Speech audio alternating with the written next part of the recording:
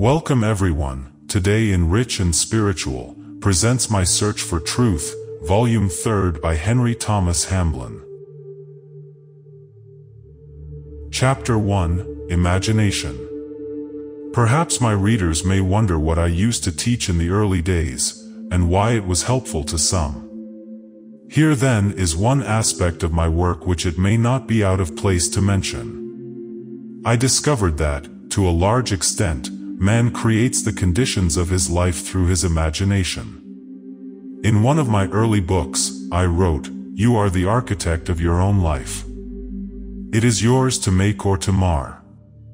By the power of thought you are building. Are you building aright?" This statement was true as far as it went, for we as well as our environment are the products of our thoughts, but thoughts are powerful because of what they do, not because of what they are in themselves. It is because they awaken and direct the imagination that they are so powerful, in their effect upon our life and circumstances. That great mystic Jacob Boehme, whose teaching is so difficult that few can understand anything of it, confirms this. Although his writings are so deep and even obscure, he makes one thing very clear, which is that it is our wayward imagination which is the cause of our present hellish conditions, and that things can be put right only to the extent that our imagination is brought into correspondence with the all-wise imagination. Let the wicked forsake his way, and the unrighteous man his thoughts, and let him return unto the Lord, and he will have mercy upon him, and to our God, for he will abundantly pardon. For my thoughts are not your thoughts, neither are your ways my ways, saith the Lord. For as the heavens are higher than the earth, so are my ways higher than your ways, and my thoughts than your thoughts. Isaiah 55:7-9. What all this means is that our imagination has fallen away from the all-wise imagination and has created disorderly and even hellish conditions, for mind is creative, thought rules all. Thought rules all because it affects our creative imagination. Consequently, as we think, so we are, and so do we become, and so does our environment become.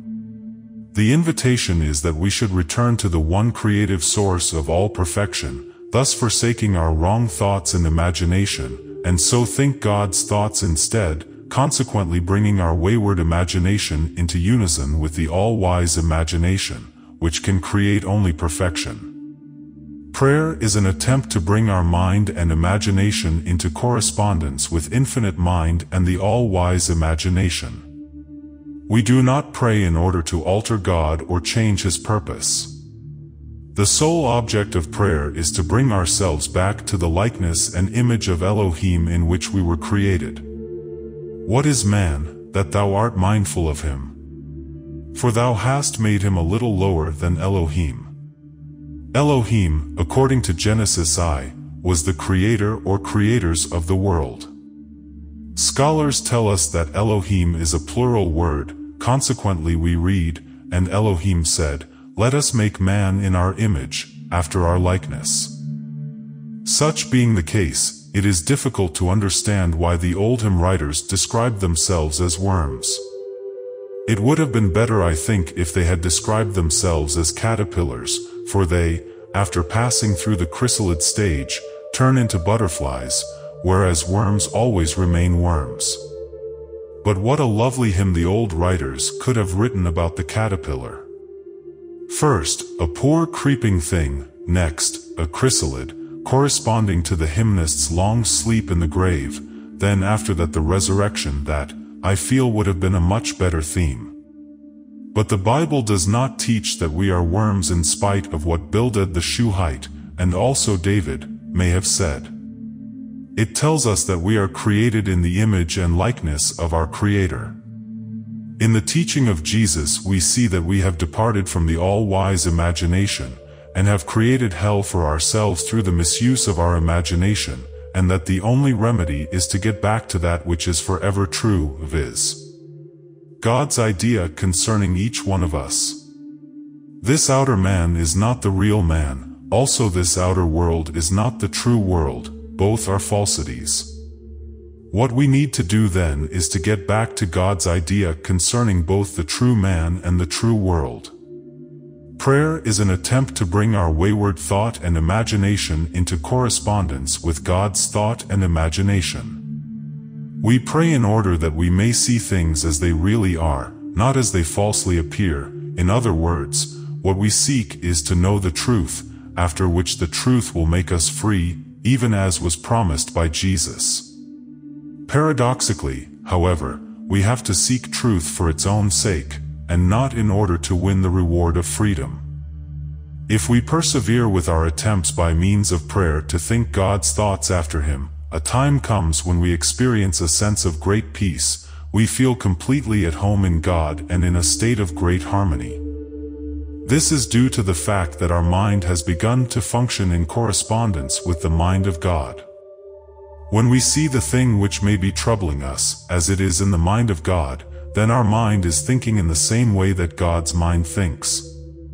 If ye abide in my word, ye shall know the truth, and the truth shall make you free. Jesus taught the gospel of the kingdom. He told those about him that the kingdom of heaven was nigh. He spoke of the kingdom and of heavenly things. He said that if his hearers would abide in his teachings, that is, to think of God in his perfect order, they would be made free. The moment we really know, when we actually realize the truth, we become free. I wish I could describe this experience, but it is not possible to do so. Truth is always present with us, although we may not be able to realize it. That we cannot realize it does not alter the fact that it is always with us, awaiting the time when our mind and imagination cease their errancy and become attuned to the mind and imagination of God. It may be asked how I could have taught this, seeing that, generally speaking, practically no one can realize the truth, whilst those who could do so would not be taking any instruction from me.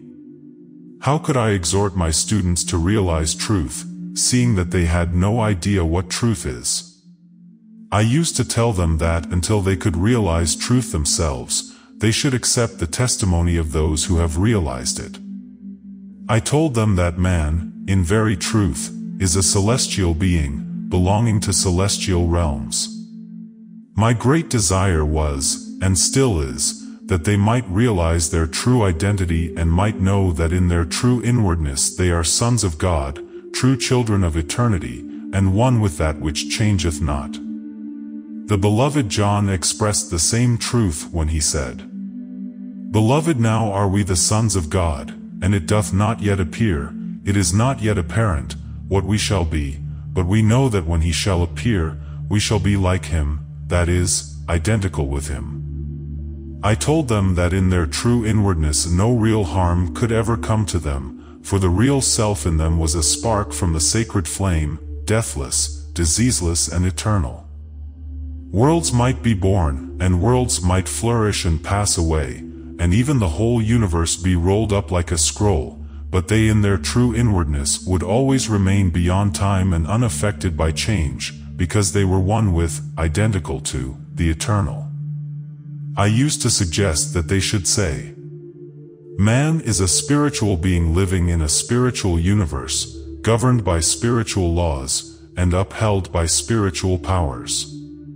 And by spiritual I really meant celestial, which is the highest realm of all, to which man in his true inwardness, as a son of God, eternally belongs.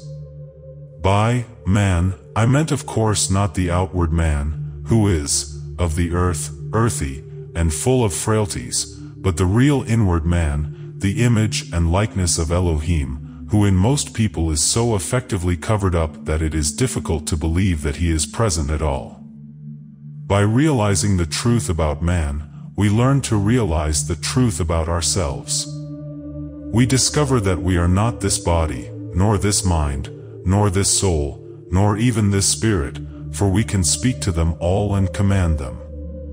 No, we are something far greater than any or all of these. What we truly are can no more be defined than God can be defined. When we reach this point, we are not far from what Jesus called the kingdom. Of course, the beginner wants to ask how he can know God, without knowing something about him. If God is undefinable, he asks, how can he ever know him? How can man ever know the undefinable? This is a deep question, and I do not think that I ever dealt with it adequately in those early days.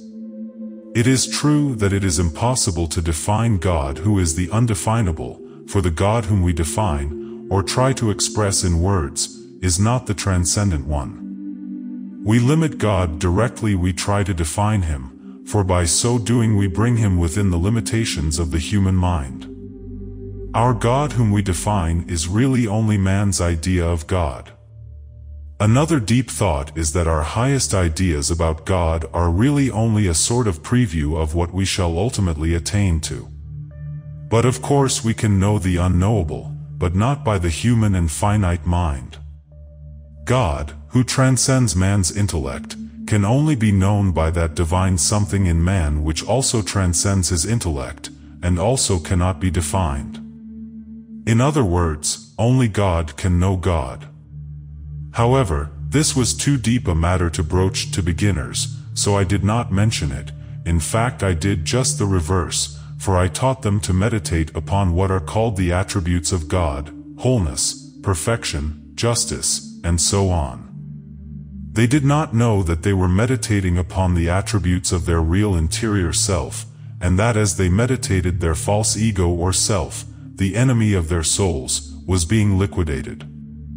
He, the true or Christ in you self, must increase, but I, the false self, must decrease. It was also suggested that students should make use of their imagination by trying to see good everywhere, and also beauty. Instead of seeing other people as they appear to be, they were to try to see the real man who is hidden within. To do so is not a new idea by any means, for it was Calvin who said that we should not look at the imperfect outward man, but rather that we should try to see the divine image hidden within the man. I did not know anything about Calvin then, except the unfortunate doctrine named after him, and it was many years before I came across this statement from him. It was good to have what I was teaching confirmed by so great a theologian. The fact that I possessed no learning and consequently had to rely upon intuition made it the more interesting to find that what I had been teaching was the same as one of the great and learned men of the past had taught. Trying to see into people and into things in order to find their hidden perfection trains the imagination along heavenly lines, for by so doing we are trying to see things as they really are in the real world of perfect everything, and perfect order and absolute rightness. I suggested to our students that they should spend a certain amount of time every day in using and training their creative imagination in a special way. I suggested that they should close their eyes and think of a perfect heavenly state, in which were order, wholeness, and completeness. Instead of disease, sickness, pain, suffering, they should imagine a state of health, wholeness, and fullness of life. Instead of poverty and anxiety, they should form a mental concept, but not visualize, a condition of instant and ever-present abundance, every need being supplied fully and completely just as it arises. And so with all the many negative concepts of the mind, discord, failure, sickness, their opposites should be imagined. The intellect can do little in this field. But the imagination combined with feeling is capable of bringing about changes in our body, and affairs such as are beyond the wit and wisdom of man to explain. I must confess that in the very early days of my work, I suggested that people should visualize what they wanted. This of course was all wrong, and as soon as possible I gave it up. It is wrong to do so, because it is using the human mind to attempt to force life to produce conditions according to our pattern, whereas of course our greatest good can come to us only through our life being lived according to the divine pattern. Therefore, when we use our creative imagination, we should not try to enforce our pattern on life, but should be willing to accept whatever form God's answer may take. Thus, if we are poor, we should not envisage ourselves as being rich in worldly goods, but should try to realize that we have entered into the glorious liberty of the children of God, and set free from every limitation. It is not sufficient for us to use affirmations, but in addition we must enter into a realization of the truth that we have affirmed. Many of us, I am afraid, are inclined to become slack when times are prosperous and easy with us. Then when difficulties arise and troubles sweep down on us, we are not able to realize the truth which makes us free. This is a great error, but alas, we are prone to fall into it. What we should do is to make the most of our opportunity when the sky of our life is clear. When beset by troubles, it is not easy to realize truth. We have to work through the darkness before we can do so. But when our sky is clear, and the barometer of our life is set fair, then is the time to realize truth, for to do so is easy, and each time that we do so we make it easier for us to meet our next difficulty or test. There are times when we feel unusually peaceful and at one with the whole universe, a lovely view, or even smoke belching out from a factory chimney stack, may appear unusually beautiful. At such times heaven is very near to us, and we should make the most of it. Then it is easy to realize our oneness with the whole. We feel perfectly at home in God, in our right place, in right relationship with everything and everyone else, all included in one complete and perfect whole. Chapter 2, on trying to enter the silence. For many years I tried to enter the silence, but in vain. I often read about it, but could not find it. For one thing, no two writers seemed to agree as to what the silence was. Some seemed to think that it was a kind of trance, others taught that it was simply inhibiting all thought, thus making the mind a blank, yet others again said that it was a state of negative passivity, or a sinking down into a state of dreamy self-hypnotism. None of these methods would bear examination. First of all, falling into trances is at any rate undesirable for us Westerners. I cannot see how it can fit us for the battle of life. Trances, visions and the like are psychic, and although they are mentioned in the Bible, and were indulged in by some of the saints, I am quite sure that, speaking personally, I am better without them. The wisest of the Christian mystics confirm this view, by stating that in most cases these phenomena are hindrances rather than helps. Most of us will remember that Christian and his companion in Pilgrim's Progress, when traveling the heavenly road, were attracted by what appeared to be a much pleasanter path, that of Bypath Meadow. Instead of pursuing their hard and toilsome journey along the King's Highway, how much pleasanter and easier it would appear to be to get over the stile and walk in the cool and delightful Bypath Meadow. So off the two of them went along this new and interesting way, but alas, because it led them away from the true path, they soon met with trouble and finally into doubt and despair. In the same way the wise saints and mystics warn us against being attracted by visions and trance experiences. They are not necessarily a sign of divine favor, but may be a hindrance in that they may distract our attention away from God. This is the object of the adversary, to get our attention away from our divine center, and to direct it to something which flatters but keeps us away from God, instead of bringing us nearer.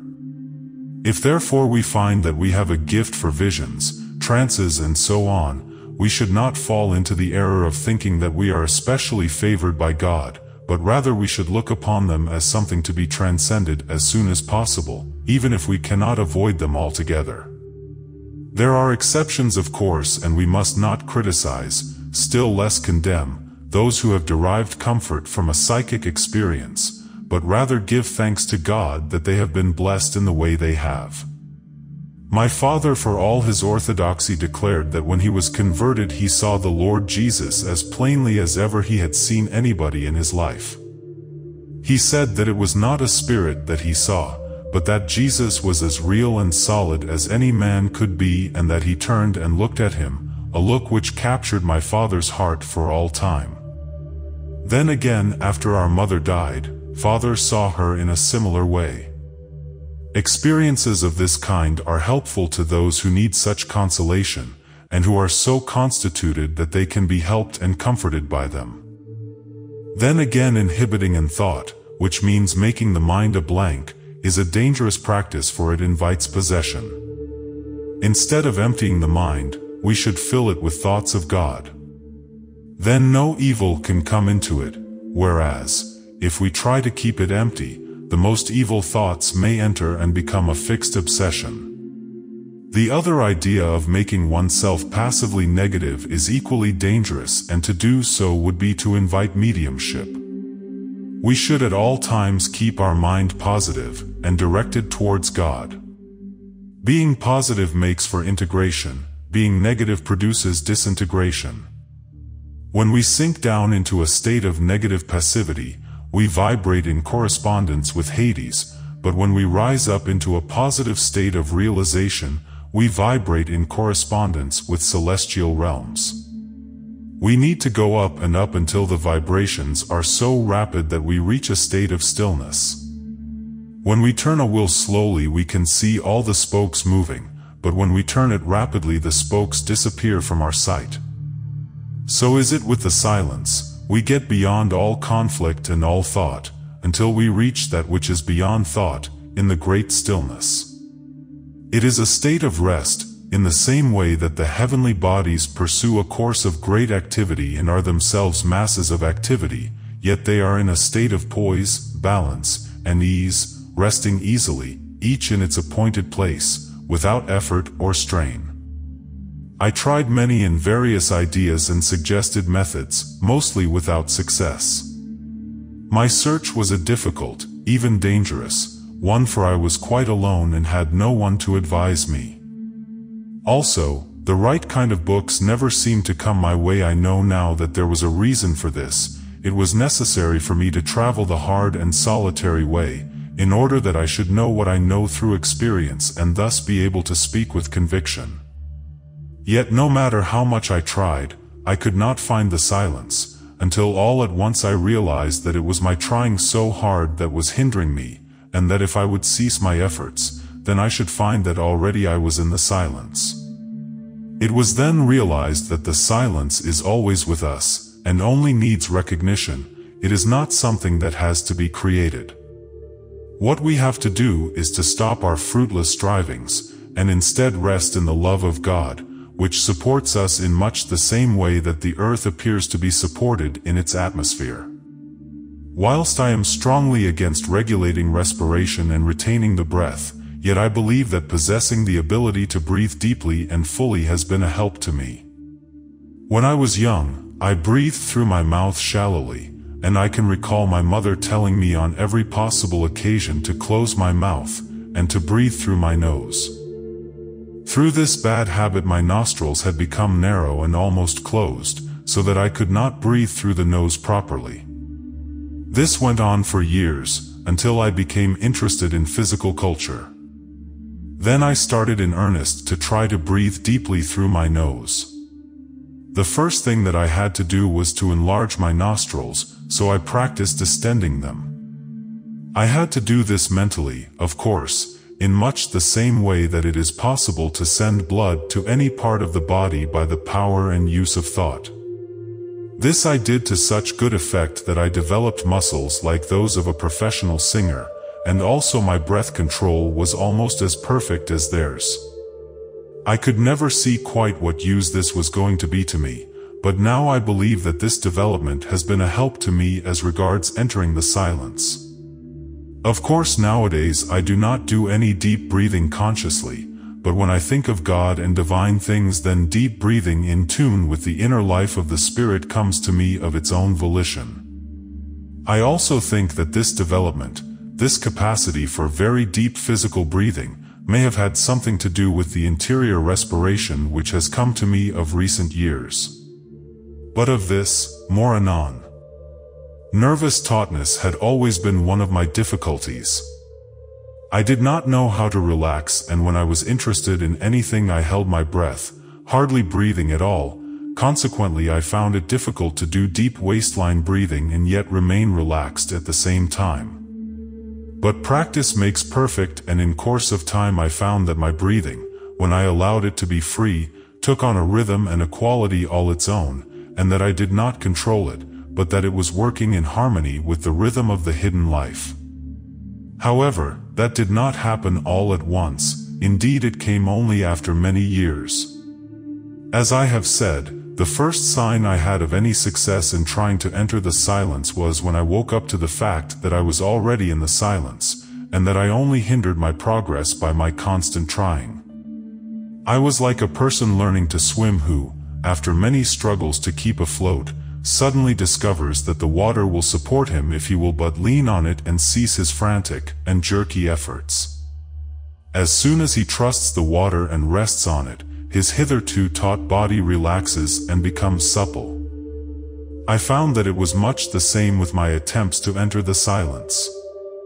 I had hitherto strained and struggled in a state of tautness, which was the very thing which kept me from entering, yet, paradoxically enough, I should never have found the silence if I had not made such efforts. Another hindrance was that at first I left out devotion, and also did not realize the value and necessity of humbleness. I found that I got on better when I followed the path the saints have trod. They knelt in adoration, and no doubt turned their eyes upwards. I did not always kneel in a literal sense, but mentally and metaphorically I cast myself at the feet of the Lord, but turned my physical eyes upwards, with lids closed, as though looking up to his face. Jacob Boehme says, "Steadfastly fix thine inner eye upon one point, and by faith press into this inmost cell within thee." I am sure this is good practice. Indeed, I follow this method very often to start with. Then after a time I look upward and am all the better prepared to do so, because of the preliminary looking within to the region of the heart. In the Hindu philosophy we are told that there are three paths of attainment: karma marga, or the path of good works, bhakti marga, or the path of devotion, and jnana marga, or the path of knowledge.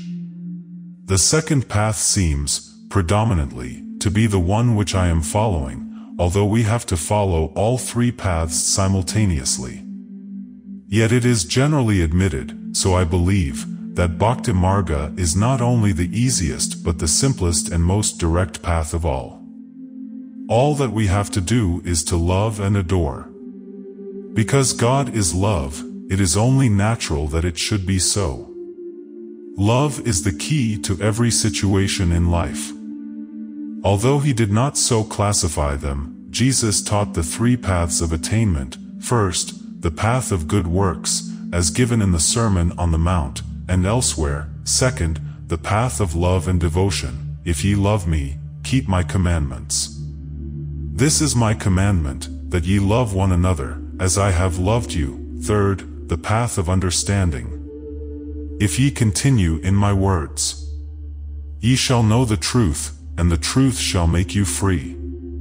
In the teaching of Jesus we have all that we need, but it is interesting and helpful to make a slight study of comparative religions, not in order to try to prove that any one religion is superior to all others, but rather to see how wonderfully all religions in their deepest implications agree, and how they all meet finally at the same one goal of divine union.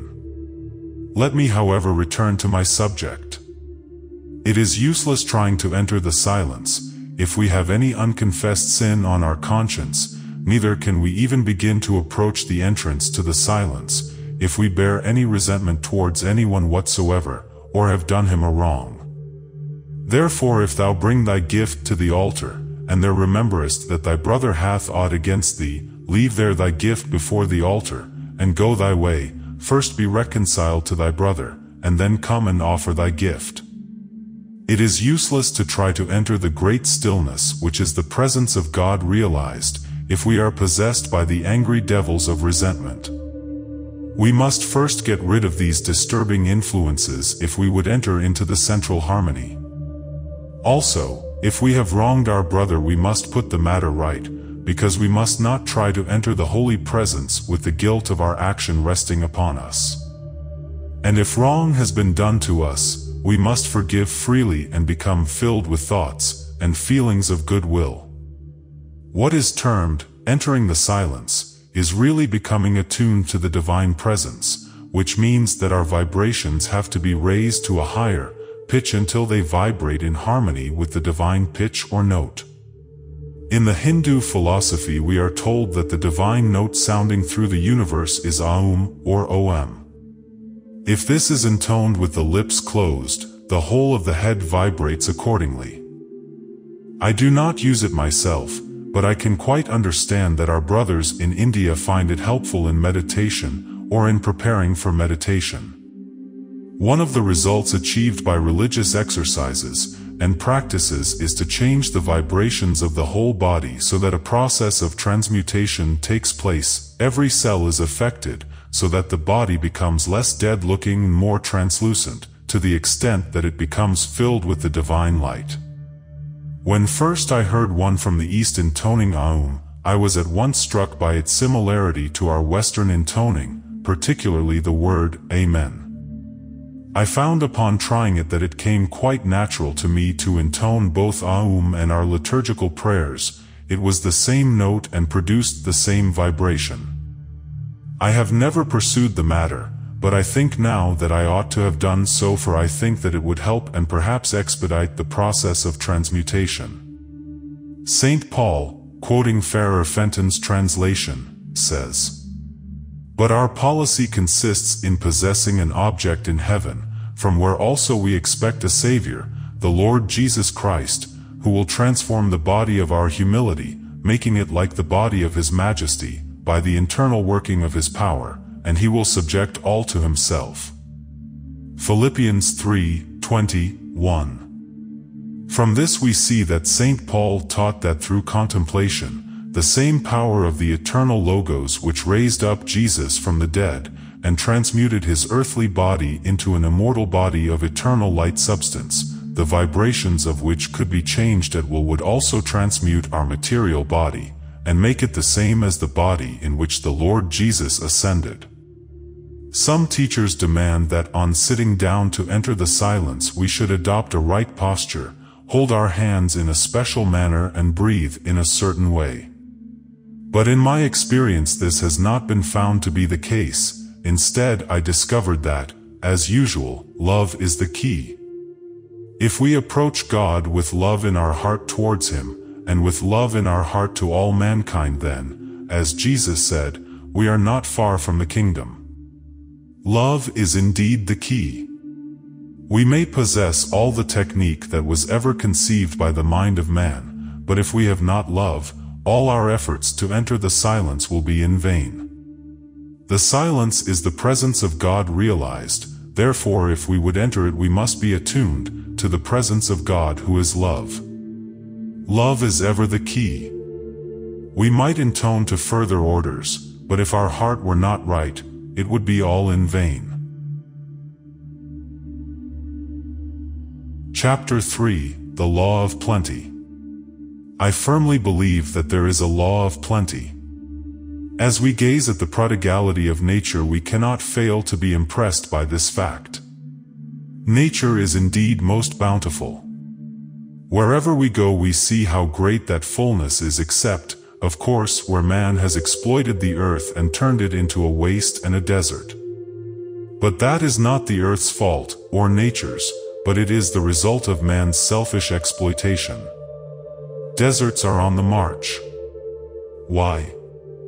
Simply because of selfish, ignorant, and wicked exploitation on the part of man. The very forces which are causing the deserts to invade the cultivatable land are the same forces which, if they had not been thrown out of balance, would have maintained the earth in fullness and abundance. The law of life is balance. If we put back into the soil as much as we take out, nature will nourish us abundantly, but if we try to cheat her, by taking out more than we put in, then we upset the balance of life. As a result, the forces and powers of nature become inverted and work against us instead of for us, as they were designed to do. From this we see that the laws of life are designed to give us unlimited plenty, far beyond our needs, and that if they were obeyed, there would be more than enough for all.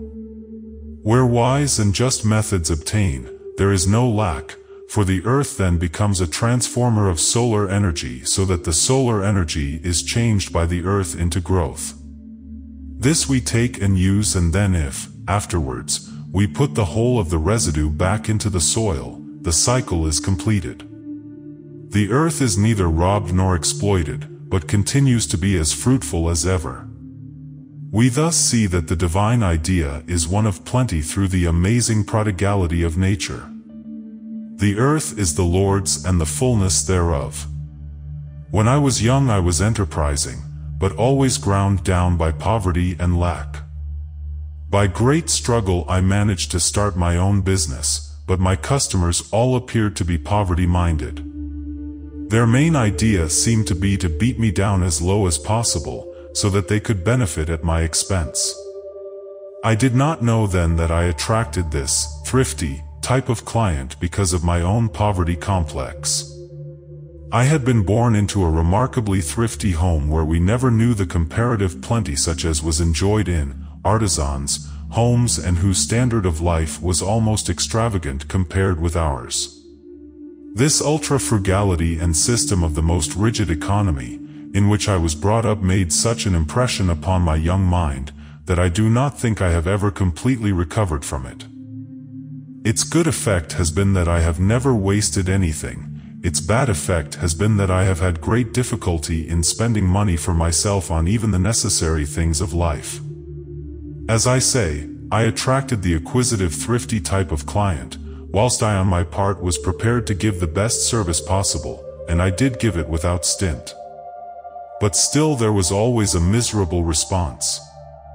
Of course, the cause of my difficulty was that I possessed a penny mind. I was concerned with the cutting down of expenses, with saving a penny here, and tuppence there, and so on. I did not know at the time that such thinking was conditioning my circumstances. However, although I had a penny mind, I was, strangely enough, daring and enterprising.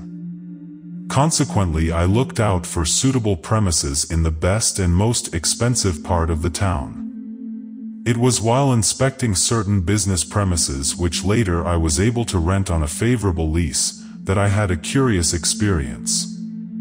I, the poor struggling young man with a poverty complex, suddenly had a strange feeling that the air all round me was filled with golden sovereigns.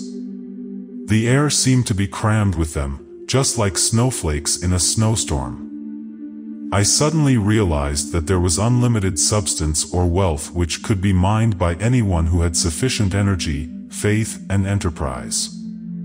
I realized also that life was not the poverty-stricken thing that I had imagined it to be. This was far from being a full understanding of the truth about the law of plenty, but it was an important step in the right direction. After that experience I found that most people were not as cheese-paring and close-fisted as I had thought them to be, and I also had more clients than ever before. My previous attitude of mind had not only invested my clients with my own meanness and ultra-frugality, but also had kept many more generous people away. But it was many years before I began to realize that there is an inner realm of sufficiency which desires to supply all our needs. Jesus said that we were not to be anxious about our food and drink, our clothing and other necessaries of life, but that we should seek first the kingdom of God and His righteousness. Then, if we did so, all the necessary things of life would be added, without anxiety. Such an injunction seems to be pure foolishness to most people, but then, so do all the other injunctions given to us by Jesus in the Sermon on the Mount. The wisdom of God appears to be foolishness to the carnal or material mind. The sayings of Jesus, alas, receive scant attention today, but we ignore His teachings at our peril. Experience has taught me that there is an inward source of supply, and that this is the presence of God. In the ordinary way we ignore this inward source, therefore it cannot operate in our life and affairs. Consequently, we have to live in the same way as people of the world, fighting, struggling, grasping, or else be like dumb, driven cattle. Then when we reach a certain age, we are discarded. The trouble with most people, once said an American humorist, is that they have no invisible means of support. When outward means fail, such people are helpless, for they do not know how to tap their inner resources. In the day of adversity their fortunes crumble away because they have no roots in God, the inexhaustible substance, in which everything has its origin and source. The worst of it is that the more fiercely adversity hits us, and the more we are pushed about by life, the more difficult it becomes to find time for meditation and private, personal prayer. Those who have been through such an experience will know what I mean. At such times one seems to be caught up in a huge net, and the more one struggles, the more enmeshed one becomes. Also one seems to be in a vicious circle, so that all that one does only makes things worse. Everything is wrongly timed and comes to pass at the exact moment when we are caught on the wrong foot. The only remedy, so I have found when passing through a difficult time, is to find God's inward peace and enter into a state of inner harmony, oneness, and unity, at the same time being as patient as we can in our trying circumstances, doing our work as well as we know how, looking to God to bring about a divine adjustment in His own way and at His own time. That, in a nutshell, is the method which I have been led to employ, and which God has graciously blessed on many occasions. I have known some people, however, who tried to restore their shattered fortunes by get-rich-quick methods, which promised a rapid and large return for little work and small capital outlay. Because such schemes were not based on service but were launched to benefit themselves and not the public, such activities failed. I cannot remember a single one which turned out a success. The only remedy is through work, patience and acceptance in the outer life, and a unity and oneness with our divine source in the inner life. Work on the outer plane by itself is not enough, it leads to exhaustion, and perhaps a breakdown. Work, too, on the inner plane alone is not sufficient. Both are necessary, so also is patience. When the inner rhythm of our life is broken, or has been upset, it takes time for it to be restored. Consequently, we have to be patient. In quietness and in confidence shall be your strength. Rest in the Lord, and wait patiently for Him. Commit thy way unto the Lord, trust also in Him, and He shall bring it to pass. In every life there come times of drought and adversity. There is a process of going forward and returning, there is an ebb and a flow of the tide of life. We have to be patient while the tide is running out, and must be content to wait until the tide turns in our favor. Then when we move forward we are carried along on the crest of the wave to victory and achievement. I have on occasion made losses, and have wasted a lot of work and energy, strength and health in a vain effort to force things, when times have been unpropitious. Being of an impetuous nature, I have rushed on when I ought to have waited. Not being content to await God's time, I have tried to make everything conform to my time. The results have always been disastrous. We have to keep to God's time and keep in step with God, if we are to express in our outward life even a shadow or outline of the inner perfection which is God's idea or pattern of what our life should be. What puzzles beginners and those who are not accustomed to philosophic thought is that everything is and yet is not, at one and the same time. For instance, the mystic and the metaphysician may say, "There is no evil," yet at the same time they readily admit that evil is all around them. The explanation is that they are affirming what is true of the inner reality and the mind of God. There is no evil in the mind of God, nor in His archetypal ideas. These are permanent and eternal, and form part of reality. They are absolute perfection. But these perfect ideas, when expressed in the outer life, lose their perfection. That which is a perfect whole in essence, becomes thrown out of balance, so that what is good when it forms part of a perfect whole, with everything in its right place, at the right time, becomes disorderly and what we call evil. Consequently, the mystic, having contemplated the reality in all its beauty, wholeness, and completeness, and also the metaphysician, who has argued and reasoned himself into a realization of absolute truth, can both declare that there is no evil, and yet be surrounded by very obvious evil. There are two sides to everything. It has been said that there are two sides to the shield of truth. The outer is what man in his ignorance sees, the inner is what God sees. God, who is perfection absolute, can create and see only perfection.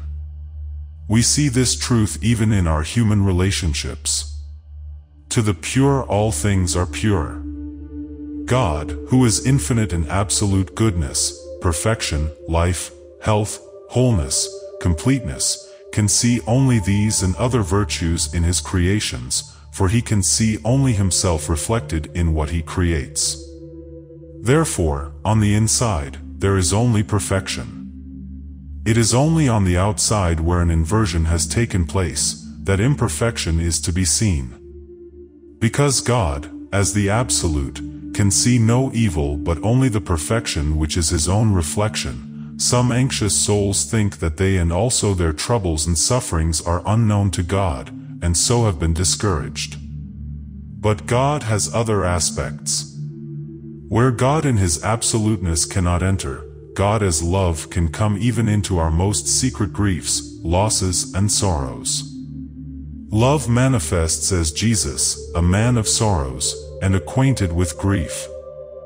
There is no trouble or failure of ours into which love cannot come. God, in his absolute aspect, cannot see poverty. It does not exist in his mind. For my thoughts are not your thoughts, neither are your ways my ways, saith the Lord. For as the heavens are higher than the earth, so are my ways higher than your ways, and my thoughts than your thoughts. But the invitation is for man the unrighteous to forsake his thoughts and his ungodlike ways, and to return to the Lord. The law of being is plenty, not poverty. God, who is infinite and inexhaustible substance, creates in profusion, regardless of cost, so to speak. There is a spiritual basis from which plenty flows. In the inner world of perfection, thought becomes clothed with substance, instantly. In the outer life on this material plane it takes longer, but the process is much the same. Matter is simply electricity, and thought also is electric force. This may explain why a man with a poverty type of mind finds himself in poverty-stricken surroundings, or at any rate, never attains to a state of freedom, while another one whose mind is quite different may start with nothing and yet in a comparatively short time become surrounded with everything that he needs. Ordinary thinking will not achieve such a metamorphosis. For my thoughts are not your thoughts, saith the Lord. Human thought of lack and limitation must give place to truth, or God thought, of infinite and inexhaustible abundance. It makes a tremendous difference to our lives, if we can make such a change, even though it be only partial in extent. The great secret is in recognizing that all good things come from God, and not from man, or as a result of our own effort and toil and strain. The earth is the Lord's and the fullness thereof. We who are the sons of God may draw freely from the invisible and inexhaustible resources of God. We possess invisible means of support. We do not need great possessions, for all our needs are supplied out of his riches in glory.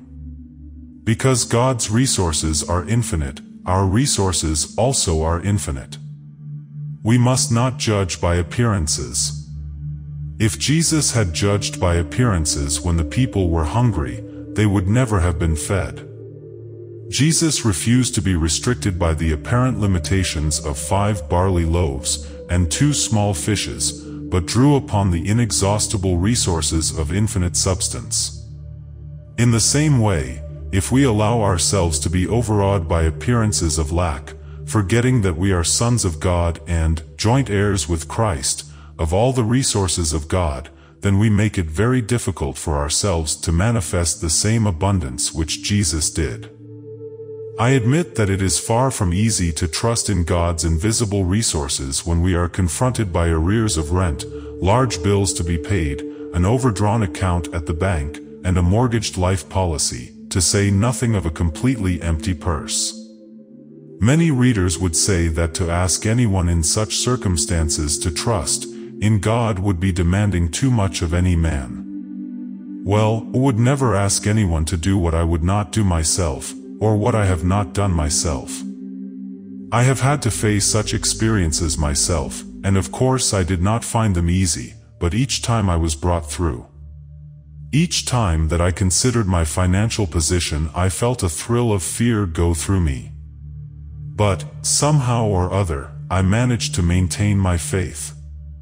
Of course, it would have been far less difficult for me if I could have lived in the consciousness of divine supply, but I had not then reached that stage.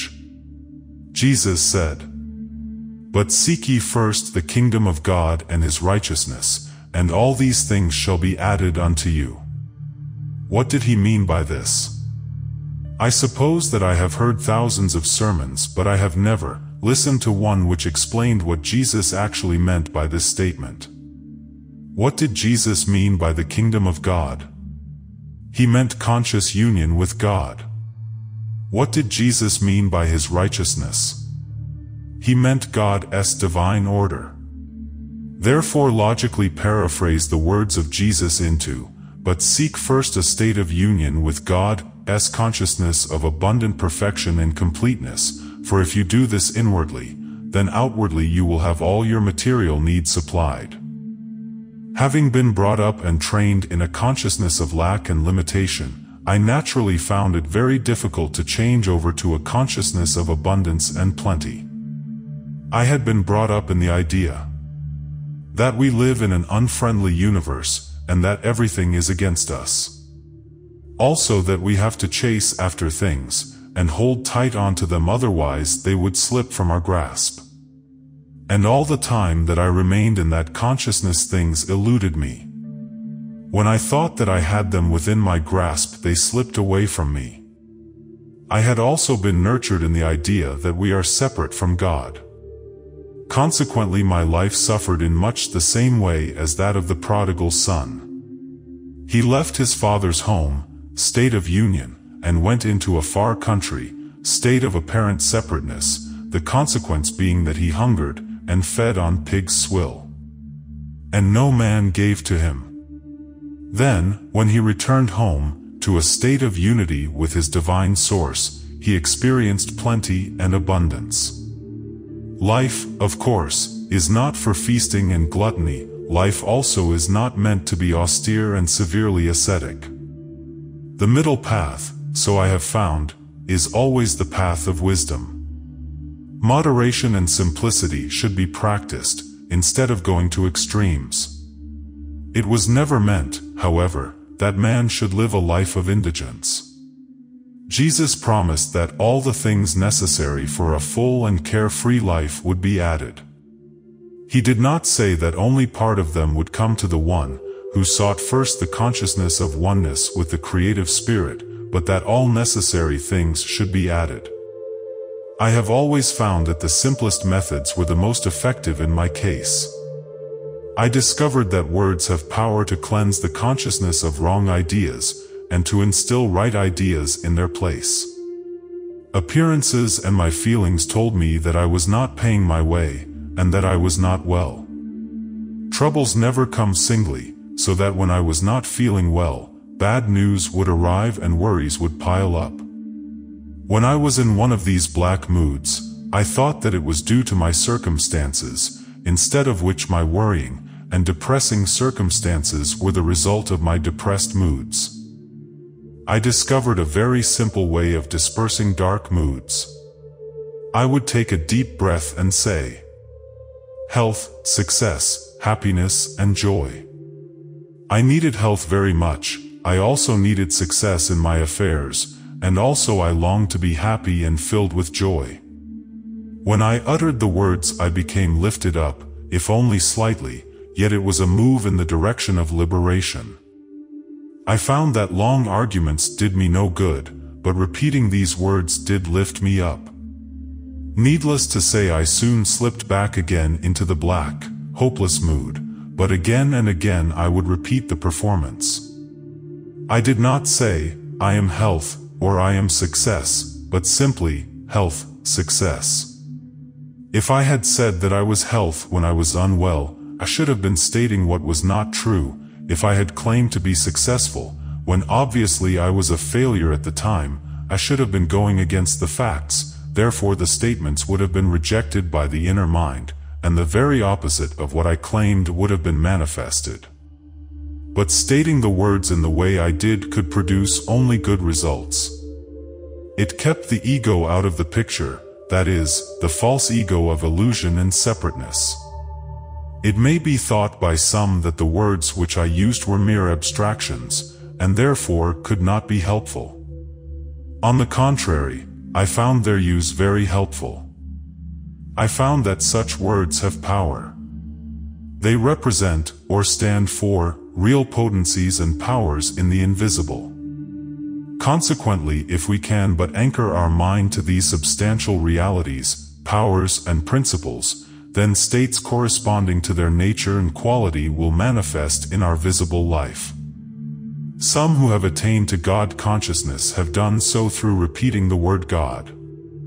In the East they intone the sacred word Om, or Om. From this it can be seen that if we make use of certain constructive words which stand for eternal principles and archetypal ideas, then our mind becomes anchored in that which changes not, and which never decays or becomes old, and which is the eternal pattern or archetype. On looking back over my life, I can see how wisely I have been led by the Spirit. Quite ignorant, and having no one to teach me and no good books to guide me, I was yet led to make the right use of words, and to avoid the evils of affirmation of the I am type. What has all this to do with the law of abundance? Everything. As already pointed out, my dark moods were probably not the result of distressing circumstances, but rather the other way about. Assuming this to be true, which I believe to be the case, the use of words in the way I was led to practice was both sound and scientific. If my moods were the cause of the dark experiences, then the practical and scientific thing to do was to cure the mood, after which the circumstances would heal themselves. It may be thought strange that I said nothing about supply or plenty. I was no doubt led to omit all such references, but it seems to me now that it was not necessary to include any reference to supply, for if we can attain to a mental state of health and happiness, and a joyful sense of being on top of things, then all necessary supply and all manner of divine good will naturally follow. It is our moods which have to be overcome, and not our circumstances. If we get our moods right, then circumstances will right themselves. This is why Jesus said that we should seek first the kingdom of God and His righteousness, after which all necessary things would be added.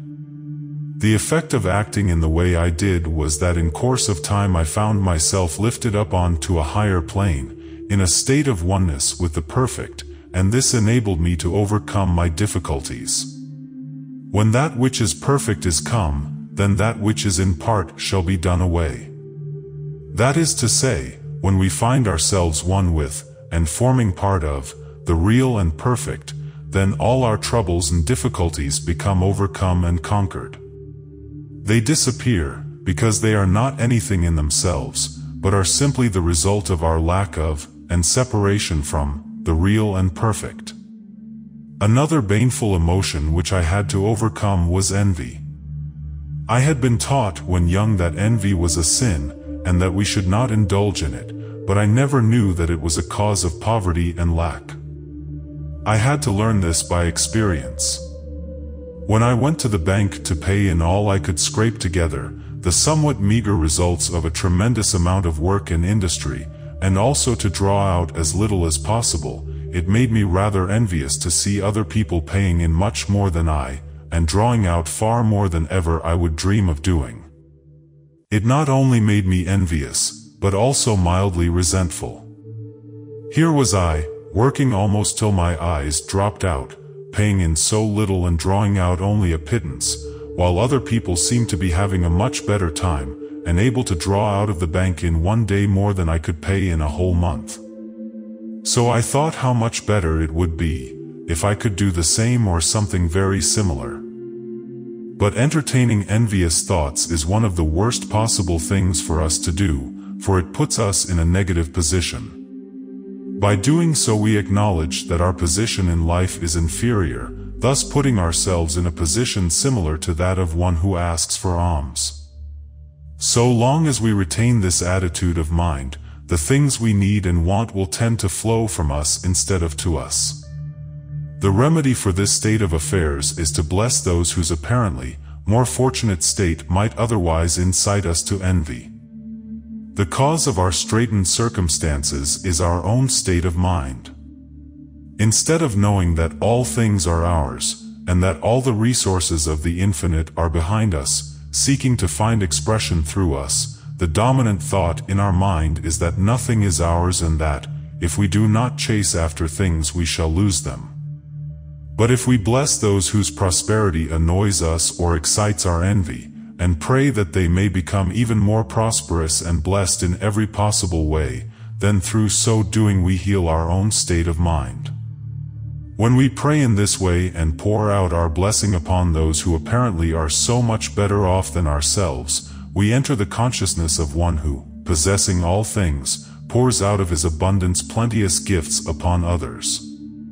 In other words, by blessing others, we ourselves are blessed and all sense of inferiority and lack is overcome. Many a tussle have I had with myself over this. My early training, although so good in most ways, was against me in this respect. My father was forever condemning those who got on in life. He said that such people were hard, ruthless, and selfish. But child as I was, I could see that he was envious of the very people he condemned, and also that he was covetous of their prosperity. Now there is nothing more destructive and more calculated to drive supply away from us, than this to condemn and judge harshly those who are better off at the time than we are, at the same time being envious of their prosperity and covetous of their wealth.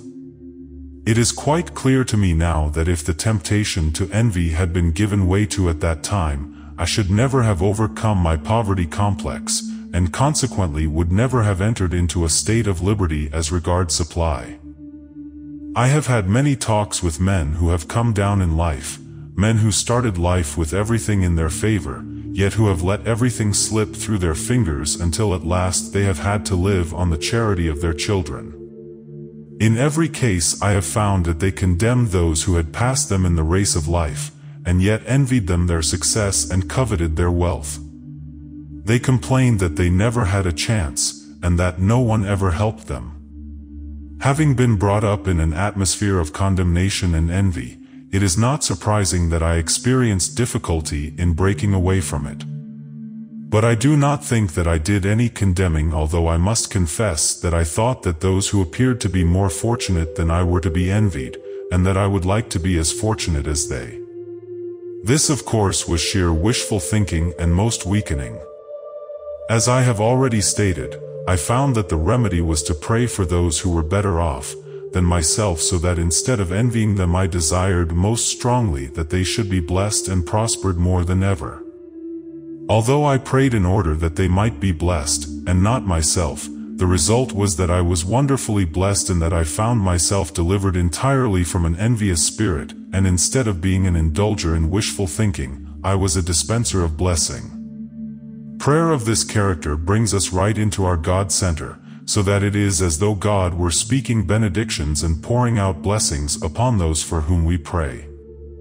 The great secret of liberty therefore is the practice of the presence of God. We can practice the presence as a help in our work and in our spiritual unfoldment. We can also do so as an aid to healing, realizing that we live and move and have our being in the infinite life, and that we draw our strength from the one life which never grows old. We can also practice the presence of God as the source of all supply. We can realize that here, with us, is all that we need in its invisible form, in the invisible which surrounds us.